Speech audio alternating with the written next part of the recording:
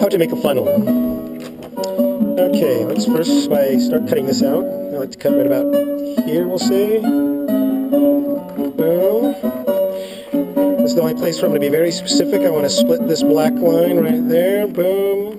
Continue along. Now, I'm not going to worry about top here. I didn't clean this like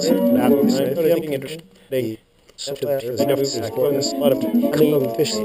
Oh, look at me getting so excited. I didn't do the first step. Where's my tool? Here's my tool. If you don't use the tool, you are a tool. Okay, there we are. Oh, how foolish of me. But that's okay. Don't mind showing a little bit of stupidity and how to overcome it.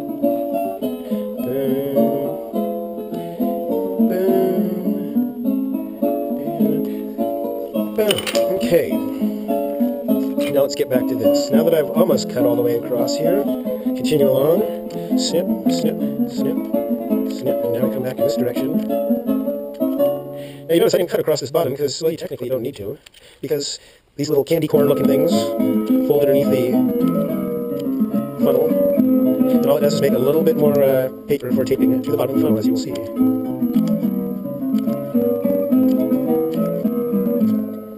Okay, let's get rid of all the hanging chads. Be careful to pull. You don't want to rip too much. I've done that with students' work before. And this is probably easiest if you just fold them over like this. It would be a lot easier if I had done it once before cutting, but when you don't do things intelligently, you usually give yourself just a little bit more work, sometimes a lot more work. Okay, let's get to the next item here. One ball.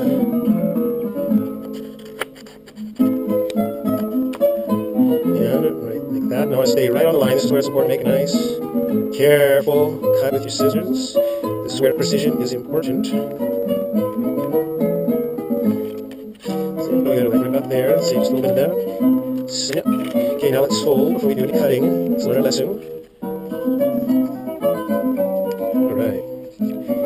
There we go. Now come back here. Snip, snip, snip, snip,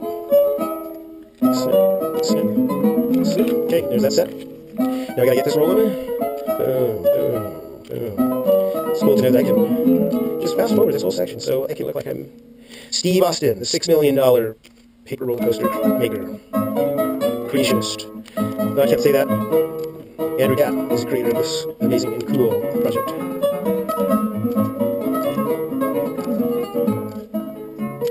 Okay, we are hanging chads. I didn't fold it over again. Man, I'm such an idiot sometimes, Peter. I know some people say, oh, how dare you talk to yourself that way. Well, I was just being honest. Being an idiot. I didn't say I was an idiot. I said I was being an idiot. Okay, cut down the line. Right to that center dot. And then I go clockwise around. I'm going to leave a little bit of that dotted area, because as I've learned, the wider you make the hole, the sooner the marble drops down, which means less time in the roller coaster, which means less time watching fun. Okay, now let's get this cut out. I guess I can go this way on the outside. Probably would have been easier if I hadn't cut that, but oh well, I will endure. And this is where I try to be as accurate as possible going around this. I mean, accuracy counts for something in this world.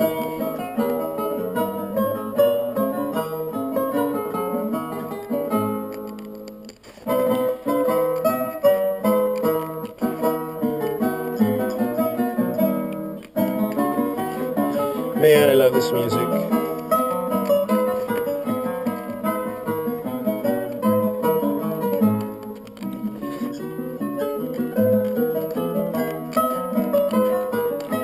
Alright, finally made it. Okay, so let's get this baby started. So, first step, we need to get this baby into A.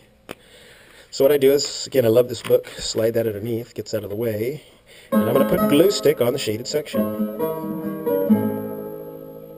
Because that means that this will know, and I line up my arrows, just like that, press, okay, take for the back,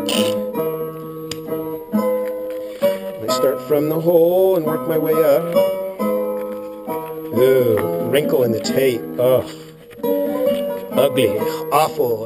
Ugh. Okay, now, if we wanted this is going to be a right-hander coming in, and so we have it set up the correct way. Step down, again, there's that marble will be rolling in, it will always be stepping down, it won't be hitting that curb. So we're going to start sticking those on it. So we need the small pieces, my preload, one piece of tape there, and one piece of tape at the end. Don't need it in the center there yet, you'll see. So I'll just do it right here, why not? So, right there, stick, and then wrap this around, stick. See how that's stuck? Now, if I take another piece of tape, those are both kind of bending in a little, tape on top. This is how, you gotta rub the tape in. If you want things to stick well, you gotta, I use my thumbnail because it's my utility nail. Now, take a piece for the back of the funnel right here because this is what's underneath. And I want to, whoops, don't get that tape in the way. Go down. I want this black line right there to lay over the black line of the funnel. So, just like that. That looks good. Stick. Another piece of tape. Right about there. Oops. There we go. Now, line that up. Looks pretty good. Okay. There's our start. Now this will be the next one. Since this is going to be on the outside like that, again, step down, everything is always flowing in the proper direction. I'm going to place this on the back there like that. And then just that little bit of overlap is perfect. And I want to line up the crease, not the top edge, but the crease. It's pretty good, just like that. Stick it down. There's a little left over there. That's okay, because if you go like this, watch this.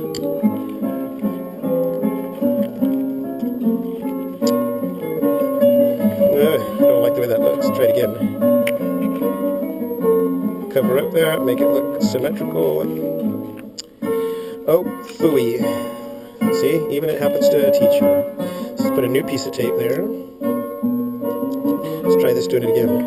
Bring it in. Boom. Now I'll take the second piece like that. Take it in there like this, push it down hard. And now, I'm going to come back. Stick this baby down right there. It's going to hold it in place. There we go. And what you want to do is about every third or fourth one, you just keep working this around. Don't want to get that underneath, but I'm rolling it around the edge, and then, wish I didn't have this big piece like that, but you can see what I did. I just want to get that one candy corn, so they remind me of little candy corns. There we go. Much better. So 1, 2, 3, 1, 2, 3. There's my fourth one. Oh, I hate it when I do that. It's gotta be perfect. Perfect tape.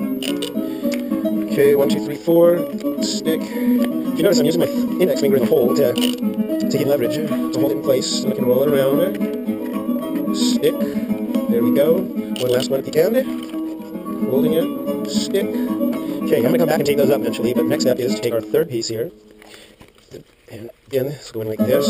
So, piece of tape for the back right there. Bring it up again. Stick. Another little piece on the inside there. Boom.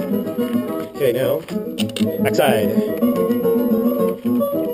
That's working better with that finger. Okay, now before I do anything else, any more taping, I want to kind of get an idea of where this is headed to. And it looks, if I make a little mark, oh, there's a pencil I can use. If I make a little mark here, about there, you can see that mark. Well, that's where I'm going to cut this to, so I only need it to about right there. And then, if you see what I'm going to do here, I'm going to make a little back cut. And now I'm going to slide this in here like this. And this will go around that piece of tape there. It should. Come on. Slide in.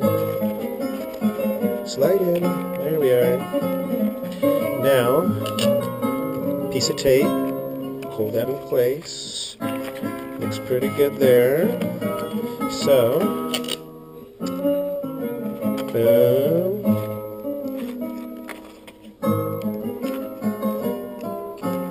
Stick.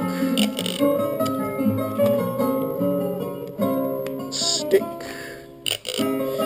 So in some ways, this loop really is one of the harder things to make from the standpoint of time-wise. I mean, I've got more time invested in making this loop than, this funnel. I keep saying the wrong term. Sorry about that. I've got more time invested in this funnel than I do a loop. And the loops seem to be so hard. They have 30 cuts. Well, I didn't count how many cuts are here. So, there you go. This is when it's all taped up on the back. All the way around. Taped together. That little funnel flap. Where is my funnel?